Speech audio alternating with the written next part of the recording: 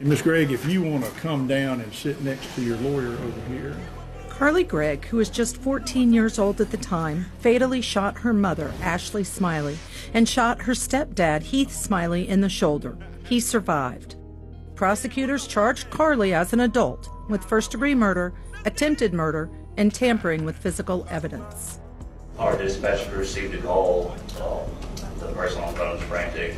Their child had shot at them and shot them in the neck.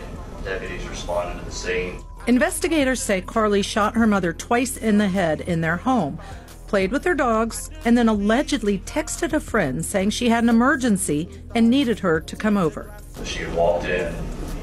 Carly asked her if she had ever seen a dead body before. She said no. Proceeded to show her deceased mother that was in the bedroom. Told Brooke that she had 3 shots for her mom, and then she's got 3 more for her stepdad.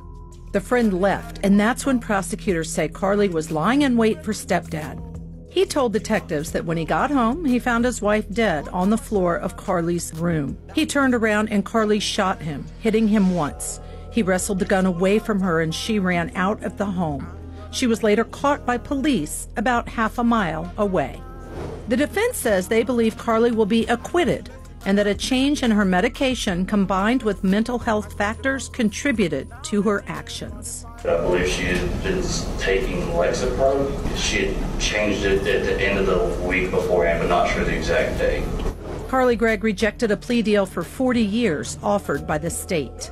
Miss Gregg, did you receive that recommendation of 40 years? Yes, sir. And it was your choice and your choice alone to reject that recommendation? Yes, Your Honor. Gregg faces a sentence of life for murder, 20 years to life for attempted murder, and 10 years for tampering with evidence if she is convicted. The jury will either acquit you, or you'll be facing 2 life sentences, or this court can sentence you up to 93 years. Do you understand that? Yes, Your Honor.